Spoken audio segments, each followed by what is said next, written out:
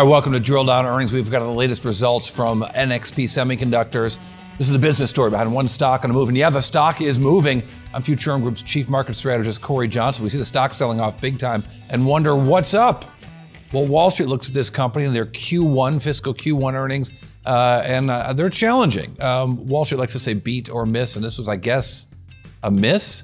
But we want to dig into the business here beyond the beat or the miss. When we look at the actual numbers, $3.13 billion. It was down 5% from the previous year. So in this era of AI and semiconductor growth, what's going on here? These numbers are not good. It's an inventory glut at their customers and indeed at the company itself. They've got piles and piles of semiconductors. I don't know if we can say it's tons. Semiconductors don't really weigh a lot, but they got a lot of them. They've got tens of millions of dollars, hundreds of millions of dollars of semiconductors stacked up at this company. And the result is they're not selling more to their customers who also have piles of semiconductors stacked up. That inventory glut is the reason 5% revenue slowdown at this company. And indeed, it's still profitable, probably hanging in there at 29%, but the inventory is concerning. By my measure, it's 148 days of inventory sitting on the shelves at NXP. Forget what's at their customers. Now they say the customers have got less, and they even said that they're going to continue to make sure their customers have ample supply. It doesn't look like that's the problem, and maybe that's the problem with the stock. Automotive is the most important thing. Your automotive sales were down 7%, and 55% of revenues of this company is automotive. So yes, they sell into industrial. Yes, they sell into mobile. It's probably the chip on your smartphone that lets you do Apple Pay or whatever. But in communications, that's not a great business right now either.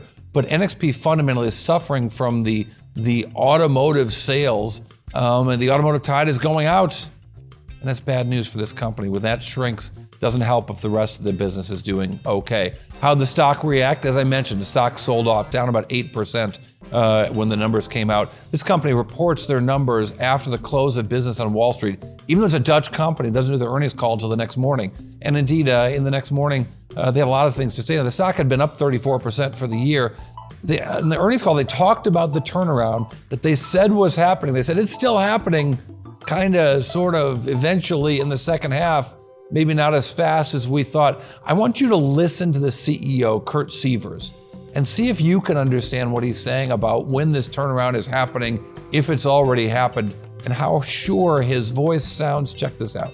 What is much more behind that continued resumption of growth now in the second half, which then includes quarter four, is a reacceleration of automotive.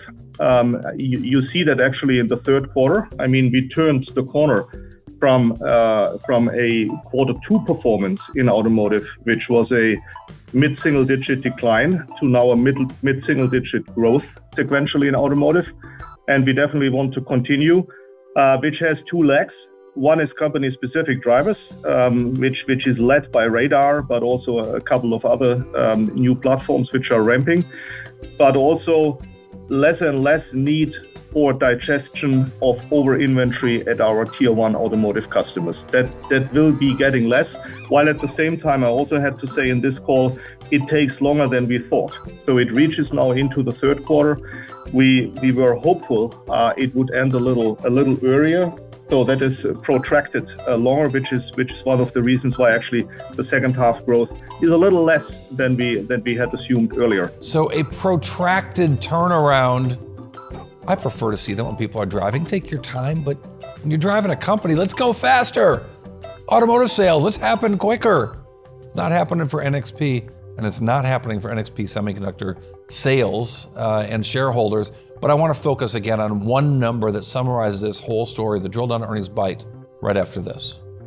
The Drill Down is brought to you by Futurum Group, where analysts, researchers, advisors, content creators, and marketing experts help business leaders anticipate and understand shifts in their industries and build strategies to leverage disruptive innovation.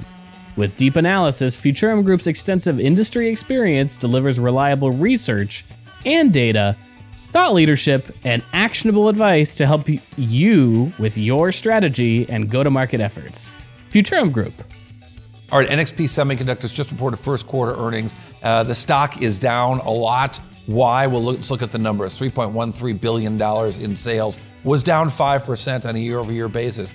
And while the company says there is a turnaround slowly happening, in their biggest customers in automotive, and with 55% of revenues. The number I want to focus on right here is -7%. That's your drill down earnings bite, -7%.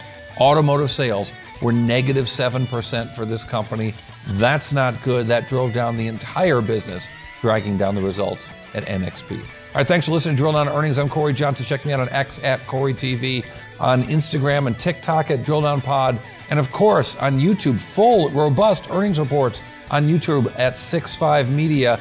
Follow us, like us, dislike us if you must, subscribe, comment. We want to hear from you.